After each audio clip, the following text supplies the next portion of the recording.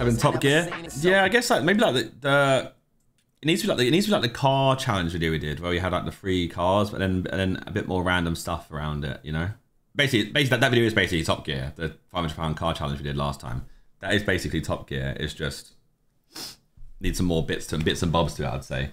We'll just do a £1,000 car challenge instead, you know. We just go up slightly, or we set like a task of they have to have like their fuel convertibles or something, and quit £1,000 still. Then buy their own car. I did think that it can be a bit stressful on the day though. I'm not gonna lie.